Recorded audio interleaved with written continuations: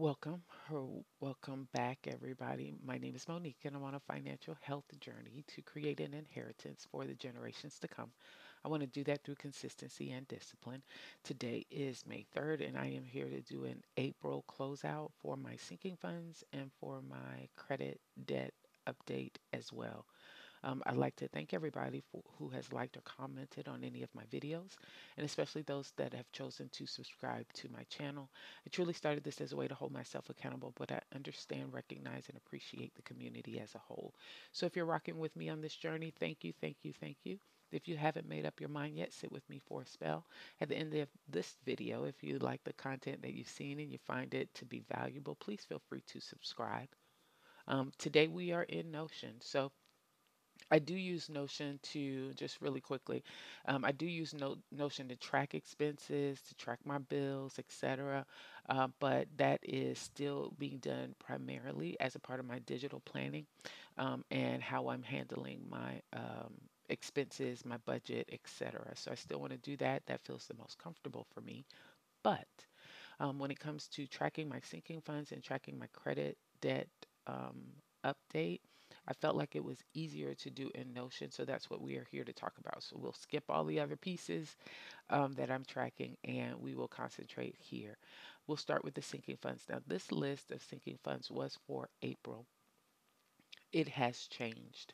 I did create a video, two, three videos back, where I did a condensing of my sinking funds and my binders, etc.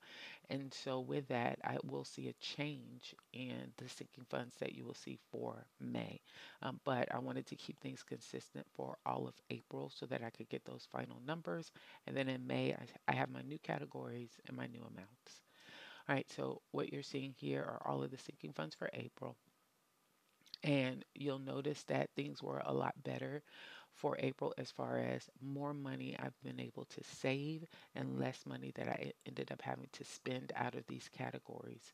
I think that was primarily because of the mini Monday savings challenges. A lot of those savings challenges went towards some of these sinking funds, and I decided to close all of those out for the end of April and start fresh in May. I went ahead and allocated those resources to these April sinking funds. And I think that's where I saw the boost. So those mini challenges to feed into these sinking funds really has been a plus for me. Xerxes definitely saw an increase because of that. Gifts got a little bit of love, and you'll notice here we have the difference. So this is how much that I've actually been able to either contribute or ended up having to spend. So Xerxes definitely got a little bit of love. His was one of the um, items that we had in the mini savings challenge. Self care, as you see here, was able to contribute another $165 there. You'll notice here for property insurance, I did contribute money there enough to take care of the property insurance for the month of May, the May's payment. I've already made that payment. I now have an ending balance of zero. That is one of the sinking funds that went away. I'm now going to treat it as a bill, and that's the note that I have here. Same with lawn care. I'd saved up $100. I've already used that money. They've started to cut my lawn now. Of course, we're in spring slash summer, and now that's going to be treated as a bill as well because I do have a new company and they require us to have a credit card on file. So that will be treated as a bill as well. So that one is going away. And yep, I think that's it. Those are the main ones that we covered. Um, where I see most, oh, and home decor. So home decor was another one that we had as one of the mini challenges, and I wish was one as well. So you can see here at the bottom, I started with $2,151 in my sinking funds. The ending balance was $2,606, and so even with paying, emptying the property insurance one and the lawn care one, I still had a gain of $455. So I'm going to count that as a win. And then as far as debt update is concerned, let's get there. Alrighty, so here's all of my debt update. The consumer debt is what I'm mainly concerned with. So I'm trying to figure out how to get that mortgage out. But it's there for right now. And I will give you a final total on consumer debt in a moment. So Best Buy and Rooms to Go are both at zero because I have not used those cards, nor have and I've already gotten those balances taken care of. Kohl's, I did the standard minimum payment, $86, $24.82 went towards the principal. Ally got its minimum $27. That whole $27 went towards the principal because I'm on a 0% interest there. Discover, I paid $100 on that one. It's a little bit more than the minimum. The minimum is 54. I paid 100. And that full 100 went towards principal because I'm on a 0% interest right now. Student loan A, I paid $20.66. $7.87 went towards the principal. So that was not moving a lot, and we really need to tackle the student loans overall. Green Sky, I paid the minimum $89.75. $43.34 went towards the principal on that one. My other student loan B, I paid $60.89, $25.35 of that went towards the principal. For my car loan, I paid the minimum of 503, $316.85 of that went towards the principal. And although I'm not counting it in my consumer debt overall, my mortgage, I paid $715. $183.01 of that went towards the principal.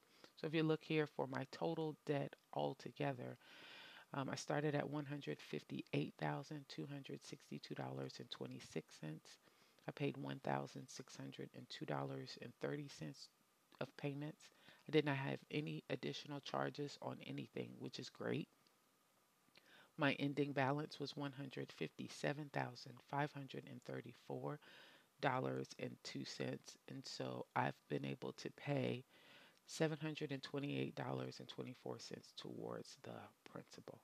I'm going to take that ending balance of 157, and I'm doing this off camera, 534.02 minus 109, 109.24. And that means that my total consumer debt, which is what I'm really working on, is $48,424.78. Okay, so that is it. Very quick video. Just wanted to share with you guys the sinking funds and the April debt update. And I'm going to go really quickly. I think for May, I've already set up, let's check. Yeah, so for May, I've already changed over my categories. You'll notice some additional ones here. I've been able to add my family binder and my self-care binder here. My sinking funds overall were collapsed. I took the high priority binder, low priority binder, coupled things together, and now I just have 10 sinking funds overall. And then I have items for my family binder, and I have items for my self-care binder. Those are the or personal binders. So those are the three binders that I now have, and I'm starting with a balance of $2,942 for the month of May. So there you go. All right, I think that is it. Thanks everybody for your time. You guys have a good one.